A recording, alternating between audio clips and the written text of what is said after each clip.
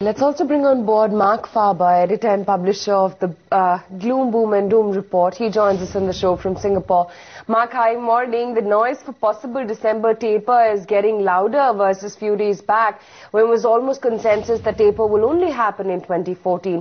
On the contrary, you do not expect Fed to taper. Are you still sticking to that viewpoint? Well, basically, we will have next year a new Fed chairman, Janet Yellen, and she may decide as a Fed chairman, in order to gain some credibility, to kind of implement a cosmetic tapering. That would be, say, 10 billion a month or 20 billion a month. But in general, I think that over time, the asset purchases by the Fed will not be reduced, but actually increased. So, Marc, does that mean that Asian equities will continue to attract strong fund flows, and could that lead to bubble formation? I mean, it's very difficult to say whether we had asset bubbles here in Asia in terms of equities, because, yes, since 2009, since the lows, equity prices in countries like Malaysia, Indonesia, the Philippines, Thailand, and even Singapore have risen significantly. But the economic prospects have also been quite favorable.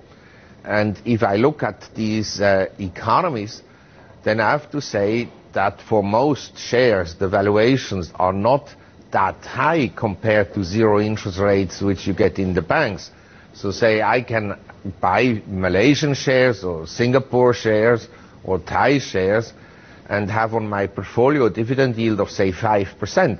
So compare that to government bonds in the US or to Singapore government bonds or cash in the bank, I think the valuations are not terribly stretched. I don't think they're cheap. I don't think these stocks will go up, but at least I get the 5% dividend.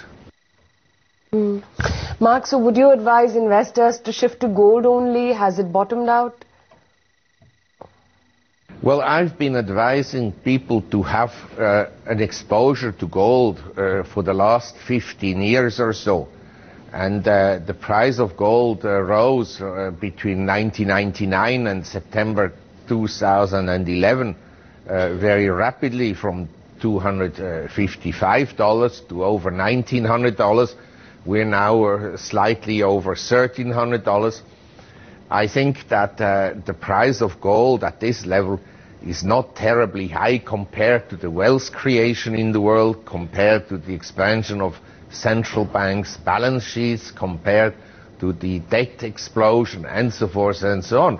So, yeah, I continue to recommend people that they allocate some of their money to gold. Would you advise investors to own physical gold or gold mining stocks?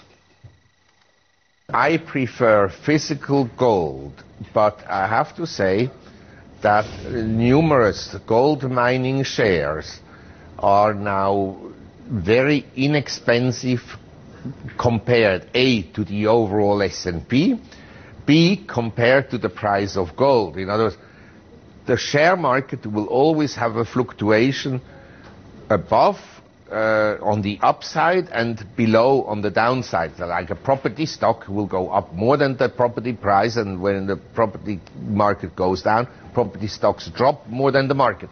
Same for gold shares. They go up and down more than the gold price.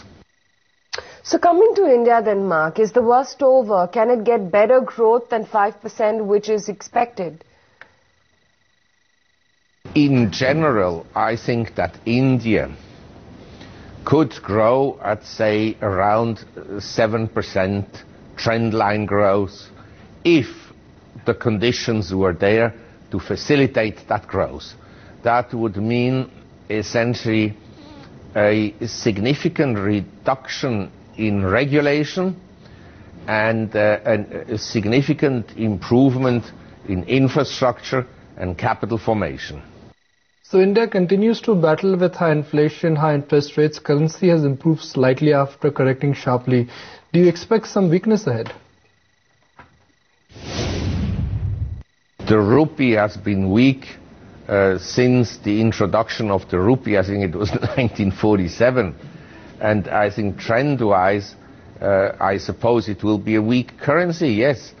But obviously, under the new Minister of Finance, maybe we have some stability for a while. Mark, you mean the new RBI governor. But what's your outlook for Indian equities? We're trading close to lifetime highs, but the participation has been very low. What do you expect from Indian equities? Where do you see them moving in the near term? It is true that the market is in local currency at a relatively elevated level, but not in US dollar terms. In US dollar terms, we're still down something like 40% from the peak a few years ago. So I always argued in India what you get is either a strong currency and a weak stock market, or a weak currency and a strong stock market, because they adjust to each other. And my feeling is that the market may still go up somewhat. I think compared to, say, Chinese companies, Indian companies are by and large well managed. Mark, finally, crude off late has been slightly toppy. Are you still bull on crude?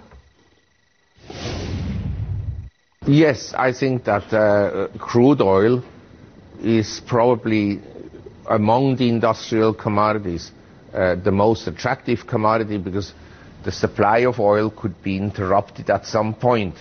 I'm aware that the production in the US is going up and that the production in Iraq is going up.